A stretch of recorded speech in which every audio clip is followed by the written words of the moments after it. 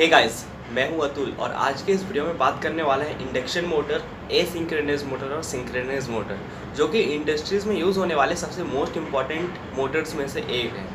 तो इंटरव्यू के दौरान पूछा जाता है कि आपके इंडस्ट्रीज़ में कौन से मोटर का यूज़ किया गया है, तो बंदे तो आगे बोल देते हैं कि इंडक्शन मोटर का, लेकिन अगर उनसे ये पूछ लिया जाए कि इंडक्शन का मतलब क्या होता है प्रॉपर, तो उस टाइम जो है वो नहीं बता पाता है। तो आज के इस वीडियो के बाद आपको इंडक्शन के बारे में, इंडक्शन मोटर क्या होता है, एसिंक्रोनस मोटर क्या होता है और सिंक्रोनस मोटर क्या होता है, इन सभी टॉपिक के बारे में मैं आपको बताऊंगा।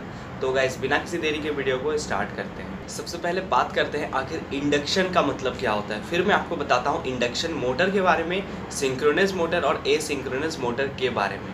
तो ये इंडक्शन का हिंदी मतलब जब मैंने देखा तो उस जगह मुझे मिला प्रेरण। अब मैं आपको थोड़ा सा सिंपल लैंग्वेज में आपको बताता हूँ। जैसे कि आप सभी लोगों को पता है कि हम लोगों का जो मोटर यूज़ करते हैं इंडस्ट्रीज़ में, उस मोटर के एक फील्ड वाइंडिंग होता है और फील्ड वाइंडिंग में जब हम लोग सप्लाई देते हैं तो उस फील्ड वाइंडिंग में जो है एक रोटेटिंग मैग्नेटिक फील्ड बनता है, और वो रोटेटिंग मैग्नेटिक फील्ड जब हमारे रोटर के साथ अलाइन होता है तब हमारा रोटर जो है आगे घूमना यानी कि मूव करना स्टार्ट करता है। तो गाइस, मैंने अभी आपको जो बताया, ये रोटर जो है मैग्नेटिक फील्ड के वजह से जो है घूम रहा है, यानी कि रोटर में जो है हम लोग पहले से कोई सप्लाई नहीं दे रहे हैं। ये रोटर घूमने का जो रिएक्शन है ये इसके फील्ड वाइंडिंग के एक्शन के वजह से हो रहा है। तो एक बात आपको याद रखना है, अगर किसी भी जगह कोई भी एक्शन होता है और उसके रिएक्शन अगर दूसरे में प्रभाव डालता है और वो अगर उस टाइम रन करना स्टार्ट करता है तो उसे जो है हम लोग इंडक्शन कहते हैं। तो मोटर के केस में भी हमें ये देखने को मिलता है कि हमारा वो मोटर के जो फील्ड वाइंडिंग होता है उस फील्ड वाइंडिंग में जो है हम लोग 3 फेज सप्लाई देते हैं, तो उस जगह में रोटेटिंग मैग्नेटिक फील्ड बनता है, और वो रोटेटिंग मैग्नेटिक फील्ड जब हमारे रोटर के साथ अलाइन होता है तो हमारा रोटर जो है आगे मूव करना स्टार्ट करता है। तो गाइस, मैं आशा करता हूँ कि आपको समझ में आ गया होगा आखिर ये इंडक्शन का मतलब क्या होता है। गाइस, अब मैं आपको बताता हूँ इंडक्शन मोटर, एसिंक्रोनस मोटर और सिंक्रोनस मोटर जो है क्या है। तो गाइस, एक बात याद रखना है, ये इंडक्शन मोटर को ही जो है एसिंक्रोनस मोटर कहा जाता है। अब मैं आपको बताता हूँ आखिर ये इंडक्शन मोटर को एसिंक्रोनस मोटर क्यों कहा जाता है। तो आप अगर इंडक्शन मोटर के नेम प्लेट को देखे होंगे तो उसमें जो है एक रेटेड आरपीएम होता है। मान लीजिए एक 5.5 किलोवाट का मोटर है जिसका रेटेड आरपीएम यानी कि रोटेशन पर मिनट वो जो है यानी कि 2800।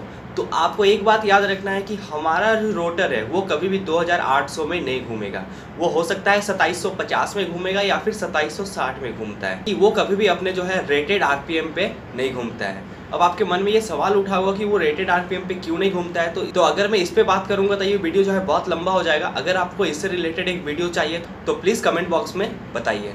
तो गाइस, अगर आपसे इंटरव्यू में पूछता है कि इंडक्शन मोटर को एसिंक्रोनस मोटर क्यों कहा जाता है, तो आपको बस सिंपल लैंग्वेज में ये बताना है कि हमारा जो इंडक्शन मोटर होता है उसका जो रेटेड आरपीएम होता है कभी भी वो अपने रेटेड आरपीएम पे रन नहीं करती है, जिसके वजह से ये इंडक्शन मोटर को एसिंक्रोनस मोटर कहा जाता है।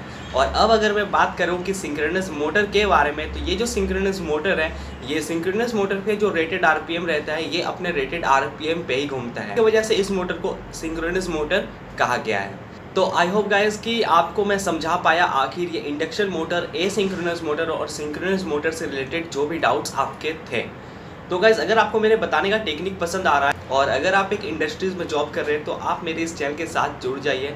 आपको बहुत सारे ऐसे प्रैक्टिकल जो मेरा खुद का एक्सपीरियंस है मैं जो है आप सभी लोगों से शेयर करता हूँ। आप इस चैनल पर नए हैं तो प्लीज़ चैनल को सब्सक्राइब कर लें।